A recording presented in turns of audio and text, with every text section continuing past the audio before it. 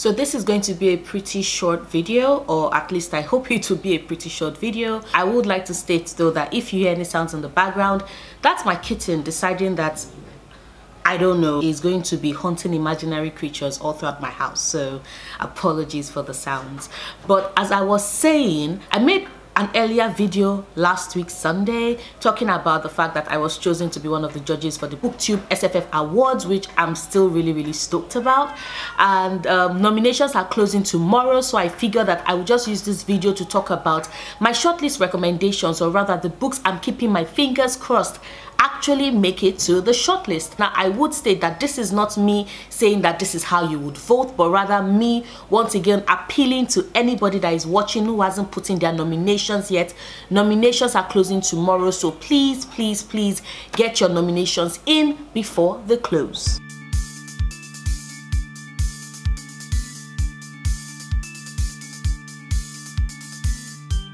Like I said, I'm hoping to make this video pretty short, pretty straightforward. There are different categories for nomination, and each category you have the chance to put in 2 nominations. And I think I'm just going to do a cross section of recommendations of books across all the categories. If it's a book I'm recommending but I have not read yet, I'll be sure to state it. Now, for the category for best fantasy, which you all know is something I'm really passionate about and definitely invested in. So for my best fantasy recommendations for the shortlist, here are my nominations. It's just a personal thing. I don't think anybody is surprised, but I definitely will recommend The Dragon Republic. You all know that this series is one of my favorite series ever of all times, and I just love the fact that this book didn't have middle book syndrome. I love the fact that Rebecca took this character so much further in this book, and I love just how more intricately she built this world and the amount of work she put in, and the fact that we can legitimately see that she has a story that she's telling. So definitely Dragon Republic by R.F. Kong. I'm certain nobody's surprised about this. And then there's The Kingdom of Copper by S.H. Akoboti. Like I said, look at the eligibility rules for you to be sure that the books you're nominating are actually eligible for the awards. But we can choose book 1, 2, 3 of a series if it came out that year, but you cannot extend beyond book 3. And Kingdom of Copper, as you all know, is the second book in the Devabad trilogy. I love the world building. I do love Jane in my stories, and this is one of those rare books that has an entire Jane world built in, so I really do love it. And I just S.H. Akoboti created this Middle Eastern inspired world and filled it with so many magical characters who are just as flawed as they are powerful. And I love the series so much, and this book was way better than City of Brass for me. So definitely a recommendation for the shortlist. Like, I repeat, I don't know exactly. I have an idea of how the votes are going because, of course, CAS is like keeping us judges abreast and aware, but we don't know exactly which books will make the final shortlist. And Kingdom of Copper is definitely a recommendation for me because, I repeat, I love this book. I love the series so much. And then there's Gods of Jade and Shadow by Sylvia Moreno Garcia. I would admit, though, you all know I did not give this book a 5 stars because I felt it was too short, but I will still state that the fantasy elements in this book, the world building that Sylvia Moreno Garcia puts into this book is just fucking spectacular, absolutely spectacular. So definitely a fantasy book that I would recommend. I loved it. It goes to show how much I love the book when it is that my only complaint about it is the fact that it is too short, and that is just it. It was short, but the fantasy in this is just spectacular. I would definitely highly recommend it. And then the last book I'm choosing, like recommending for fantasy, or best fantasy, is Night House by Lee Bardugo. I am not gonna lie, I know a lot of people are like, oh my god, it's a popular book, yes, but I did enjoy the fantasy elements in this book. I love the way in which Lee Bardugo wove in the occult into Yale and into the secret societies, and I thought it was brilliant. Yes, is it a popular book? Yes. Did everybody practically like read it? Yeah. I know sometimes we think, oh, popular books are just popular, it's the hype, but for me personally, I did enjoy the story, and I did enjoy the characters, and I did enjoy the fantasy elements in this book. Oh, and I did not hold that up with the others, but my last fantasy recommendation, which is a book I've not read yet, but I intend to read it this year, and I sincerely hope it actually does make the shortlist so that I can finally get around to, I can finally make that my incentive to read it. That is Parody of the Roaring Tree by Samantha Shannon. I have a lot of friends that love this book, like legit legitimately love this book. Yes, it's a slow start, but they said that this book was just mind-blowingly good. It's huge. It's a standalone fantasy, and I love me standalone fantasy this big because that is a big ass world. I'm definitely going to have a blast immersing myself in. But yes, definitely Parry of the Orange Tree by Samantha Shannon. I might not have read it, but it's still a recommendation for the shortlist because I repeat, I would love to read this book. I would definitely love to read this book for the SFF Awards. Now, the next category is best science fiction, and I'm going to admit it, I didn't read as much science fiction last year, especially 2019 science fiction last year, which I already stated in my year in books video, which I did a couple of weeks ago, if you're interested in seeing exactly how my reading went in 2019. But I didn't read enough of a lot of science fiction or any science fiction, so my list will not include books I've read, but these are books that my friends have read and books that I've started reading and I have very good vibes about. So yeah, still recommendations, but I'm giving you the caveat in that I have not read any of these books yet. The first, of course, is Gideon the Knight by Tamsin Moore. I know that there were a lot of things that came up about Tamsin Moore's writing on Twitter last year that I was just like, ugh. So I started this book, but when that came out, I just put it away. I was like, I'm going to read it eventually, just not anytime soon. But before all of that came out, a lot of people that had read this loved it. I know people are a bit torn whether this book is more science fiction or if it is more fantasy. It's a genre bender, definitely, but I think I will categorize it more as science fiction because it does take place in space. Sure, there are necromancers and all of, but it still takes place in space. So for me, it's science fiction. Another science fiction work I would recommend is The Fever King by Victoria Lee. Although technically this has science elements, yes, so that's the only reason why I'm classifying it as science fiction. Our lead protagonist, Noam Alvaro, wakes up as a technopath. He has the power to control technology. This takes place way into the future, so technically in a way it is kind of post-apocalyptic, also does have science fiction elements, and my friend Kerry over at Kerry the Book Bell loved this book, swears by this book. So yeah, would definitely make my recommendation list. And then there's Once and Future by Amy Rose Capetta and Corey McCarthy. This is science fiction. This is a gender bender Arthurian retelling told in space, so definitely has space opera vibes, definitely works. I know it's not a book for everybody, but my very good friend Vendi, we have such similar taste in books and such similar taste in characters that we love and the reasons why we love them, and she really loves this book. It was one of our favorite books from last year, so definitely would make my shortlist. And then finally there's Emergency Skin by N.K. Jemisin. Another book I have not read yet, even though I own it on audio. It's pretty short, but I do think that it's an N.K. Jemisin book.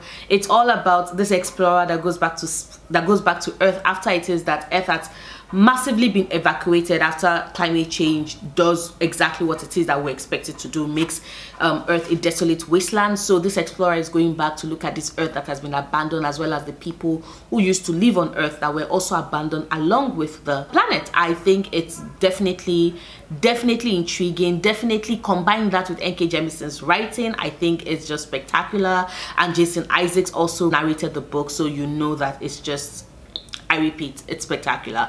But yes, those are the 4 books I would be personally recommending for science fiction, even though technically I did not read any of them. I'm so sorry. Like I said, I did not read any 2019. I read a lot of other older science fiction books, but no 2019 science fiction books, sorry.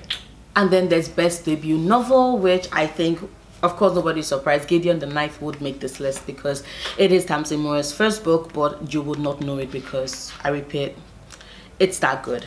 That good. Another recommendation for me is The Water Dancer by Ta-Nehisi Coates.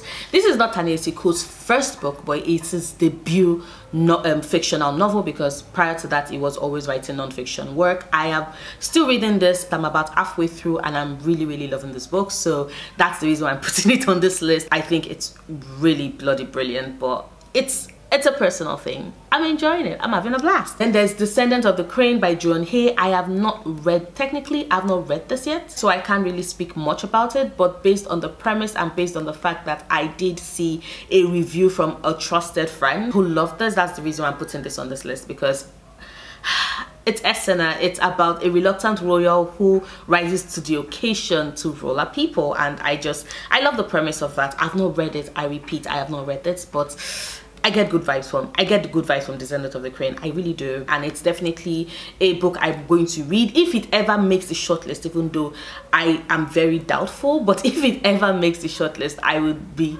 so stoked to read it during the reading period in March into April. But yeah, Descendant of the Crane by John Hay. And finally, the 4th debut novel, which I still have not read yet, but because I didn't get it until this year actually, that is Daughters of Envy by Renike Amayo. Firstly, look at that cover. Isn't that cover gorgeous? It's stunning, isn't it? Absolutely stunning. But it's Reni's first novel, and the concept, this concept of twin goddesses separated by birth, who it's up to them to save their world, to save their kingdom from the villain who would rather see them dead. I love this concept. I love this idea. I love stories that feature goddesses, especially goddesses who do not know their power at the start of the story. And it just definitely a debut I recommend. I have seen reviews. I know my friends love it. I cannot wait to read it. I'm so happy I finally got it this year as a gift, and just it's like definitely an amazing Christmas present. I'm so stoked. Next up is best YA fantasy books, and you all know YA fantasy is my jam, and there are a lot of YA fantasy books I could easily pull up. I'm picking the two YA fantasy books that I read and I really loved, and I definitely hope make it to the shortlist, and one recommendation that I have not read yet but I've heard great things about and I cannot wait to read. So let's go with the ones that I've read first, and I'm certain nobody's surprised, but Wicked King by Oli Black. You all know that the Folk of the Air series is one of my favorite series, one of my favorite YA series. I love that series. I love it so much, and I think of the 3 books in the trilogy, Wicked King is my absolute favorite. I know Queen of Nothing also came out in 2019, but I think that Wicked King was an even better book than Queen of Nothing. Like, no, I don't even think anybody would argue with me, because this middle book did not suffer from any middle book syndrome whatsoever. It was so fucking good. So definitely Wicked King by Oli Black is a book I am recommending for the shortlist for best YA books. Like, I hope it makes it, because I definitely would love to reread the series, or at least reread Wicked King again, like again. Next is The Gilded Wolves by Roshani Chokshi. I keep talking about this book on my channel, so you all know how much I loved this book last year, and I think that it's done such a disservice, because everybody just goes, it's like Six of Crows, and then people read and they're like, it's not like Six of Crows, and I'm like, it is not like Six of Crows. Six of Crows was heavy on character, and even though I would admit that Six of Crows does the character interactions better for me, like I found them more interesting, Gilded Wolves for me was a heist novel. I love the fantasy elements of this book. I love the heist elements of this book. This was an intelligent book to read and try and decode and try and understand, and I think for that it definitely, it might not be for everybody, because not everybody loves heist type things, but I like heist novels, I like heist stories, I love heist games, so I definitely would recommend The Gilded Wolves for the shortlist. I hope it makes it so that I can do another reread in anticipation for Silver Serpents coming out later this year. But definitely Gilded Wolves by Roshani Chokshi, like underrated fave. And the final recommendation for me for YA fantasy has to be Serpent and Dove by Shelby Mahurin. I have not read this book. I already told you all that I have not read this book, but I definitely want to read it, and I'm hoping that it makes the shortlist, so I can finally get the chance to do so. I would state though that there was some controversy about this book, about the fact that the author did use transphobic language. I don't know, I've not read it yet, but I have seen videos. Jesse of Both Sides and Books hates this book, and they had very strong opinions about the reasons why they didn't like it, so I can't wait to read it and see for myself. But I would like to state that if you do choose to read this book, you'll be aware of that going into this book. But I think a lot of people read this book and a lot of people love this book, so I want to say exactly where I fit into it for it. But Serpent and Dove by Shelby Mahurin, I hope it makes the shortlist so that I can read it during the reading period for the award. Next is best middle grade novel, and I'm definitely going to be going with Dragon Pearl by Yuan He, even though I'm going to admit this was the only middle grade book I read last year. Thank God I enjoyed it and I loved it. Did I have a little bit of problem with it? Yes, but I did think it was a pretty decent, enjoyable book, so I would recommend it. But I would state the caveat that this was the only middle grade book I read last year, so it's possible that they were way better. In fact, not possible, I know that they were way better books, but this was the only one that was on my radar, and this was the only one I read, and I am thankful that I enjoyed it. So I'm going to be holding it up for my recommendation for the shortlist. So Dragon Pearl by Yuan He. And then finally there's the recommendation for short work, which is meant to be, we're meant to just pick a book that is less than 200 pages. And for me, I think Emergency Skin, like I already said earlier, definitely fits this bill. So I am just going to go with Emergency Skin. I do not read a lot of short works, so I am hoping that I will keep an eye out for short stories released in 2020 so that I can be ready for the 2021 Booktube SFF Awards. So yes, look at me planning way ahead. I'm that good. Well, yeah, those are some of my recommendations for the shortlist. I'm keeping my fingers crossed that some of these books do make it on the shortlist, because it will be cool to read them. It will be cool to discover new favorites. It will be cool to see exactly where I stand on those books. Let me know what some of the books you are sincerely hoping makes the shortlist. Drop them down in the comments down below. If you've not nominated books for the categories yet, please do so right now as you're watching this video, because I repeat, nominations close tomorrow. I'm going to leave the nomination link down in the description bar below for you to check out, so please click on that link and go nominate if you've not done so. But that is this video. If you liked it, please do not forget to give it a big thumbs up. Check out my other videos, subscribe if you want to, and if you do, please click on that notification bell so you can know the minute I put up a new video. I make new videos every Sundays, Wednesdays and Fridays, and I'll see you soon. Until then, stay passionate, love books, love yourself. Bye.